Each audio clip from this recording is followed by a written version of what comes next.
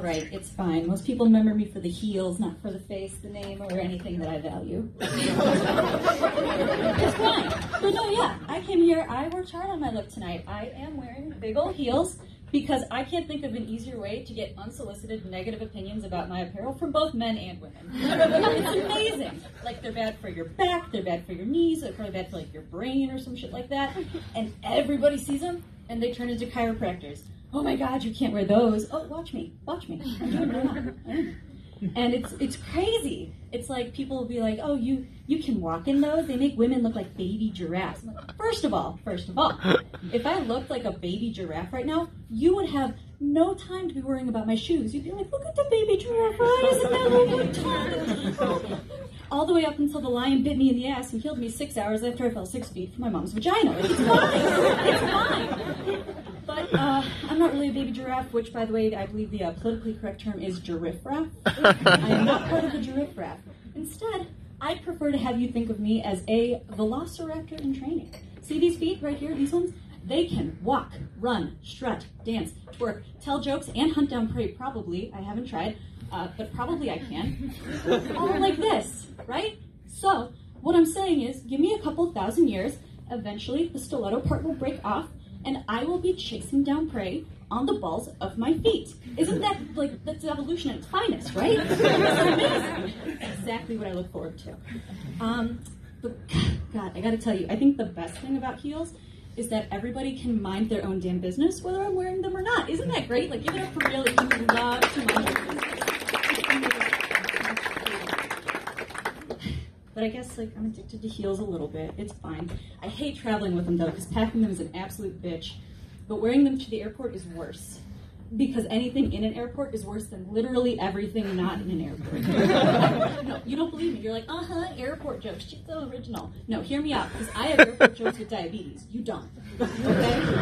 I have type 1 diabetes. I've been beating it into submission for 4 years now. We like violence, right? Yeah. Type 1 diabetes, killing it. And I wear this little thing. It's called a glucometer. I'll go ahead and show the audience. It's a little glucometer, right? And it's because being a full-time law student and having 3 part-time jobs wasn't enough, so now I like freelance as a pancreas. It's really cool.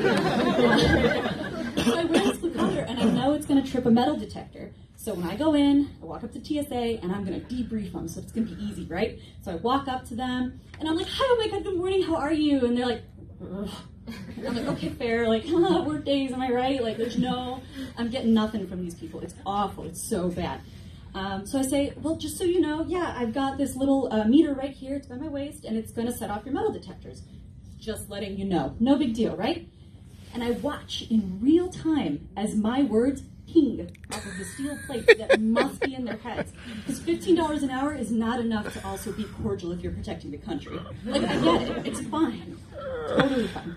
So, I do the song and dance, I walk in, I throw up the Illuminati signal, and I wait, and then I go, and I try to step out, and I get, ma'am, something in the area of your waist set off our metal detectors. We're gonna have to pat you down. And so I grab the black ropes, because I'm like, my eyes are rolling back into my head, and I don't want to black out on them, so they'll think I'm on drugs, and then we fly. So I just say, well, you know, about 45 seconds ago, I told you I'm wearing the glucometer, it's right here. Like, we had this talk. Maybe you missed it. It's fine. So I do the thing again. I spread out for the pat down, and they go pat, pat, pat, pat. And then I watch as this model of intellect looks at me and goes, you know, I think that thing on your waist might be what's off our metal detectors. And I'm like, holy shit, what? I feel like I told you that for the second time, not 17 seconds ago, but I see that you are an independent fact checker, and by God, I love that about you. I love to see it. So we do that song and dance, and then eventually they're like, you're free to go.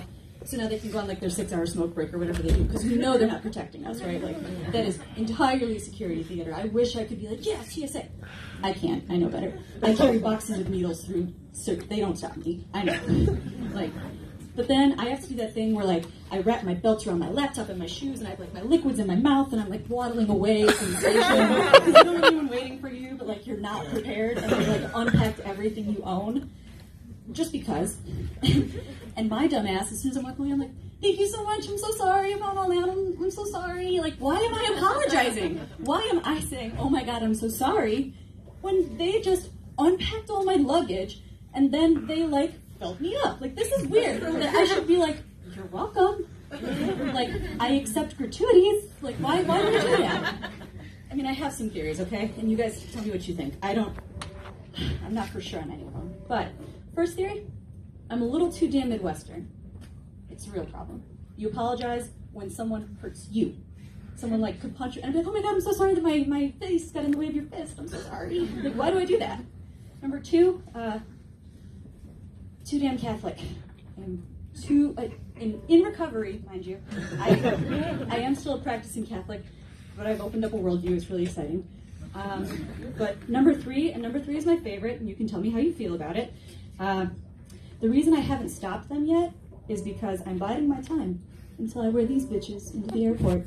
Thank you so much. Woo!